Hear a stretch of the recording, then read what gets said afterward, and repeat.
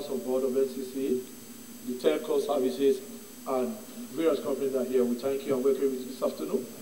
The National Assembly, the House of Representatives, got a petition from the local carriers as regards some regulation by the NCC.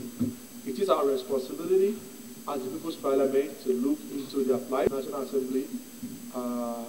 They've got to court. Some approach the National Assembly that they believe in the resolution of the People's Parliament. So in order to carry that responsibility, this must be done. And we can't do this thing. The Nigerian Communications Commission was established by the act of this National Assembly. They have been given the responsibility to act on behalf of Nigeria, federal government, the legislature, to carry out these activities. But members have studied the petition. We want to make this brief. The interest of everybody is naturally we are not supposed. We just have to approach them and say, since you have gone to court, the National Assembly does not like to deal with matters in court. But since some of them say they are not part of those that go to court, there are some local carriers that believe they want to talk to the National Assembly to resolve this matter.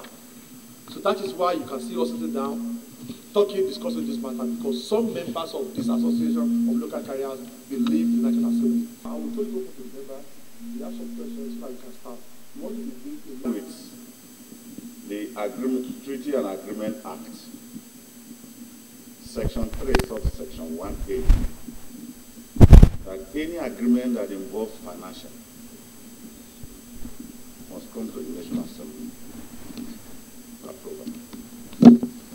I want to ask, because it's an international body and Nigerian organizations are signing that agreement.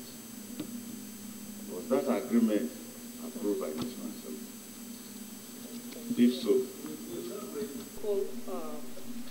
were they consulted? Or every time, if they can go and come together, have a single body that will address the issues on their behalf, articulate their positions before the NCC. Yes. These are no masquerades. Yes.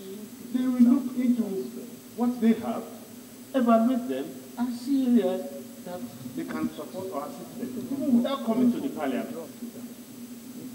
Sir, sorry, allow me to read something in support of your position, sir.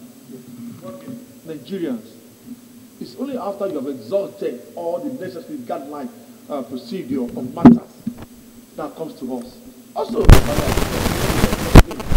matter where you can approach, you must see the NCC as protecting the interests of Nigeria and the industry, as protecting the interests of Nigeria and Nigerians. All the same, they will not run people out of businesses. But NCC, there's a matter they are talking about. You see, the telcos are here. Are we sure they are not good? Okay? Nigerians will subscribe to other sites because the people provide services. That's why you have partnership in the industry.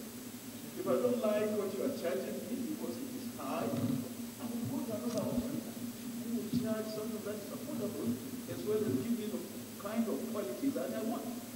And all this is affordable cost. That is the beauty of competition. Okay.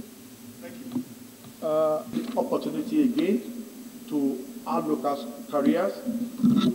This might be the basis. Maybe you can withdraw the case in court so that we believe this National Assembly wants to assure you that you are fighting your cause and will defend you as a Nigerian. And also, we have given the power of regulation to the NCC. Only if the NCC violates.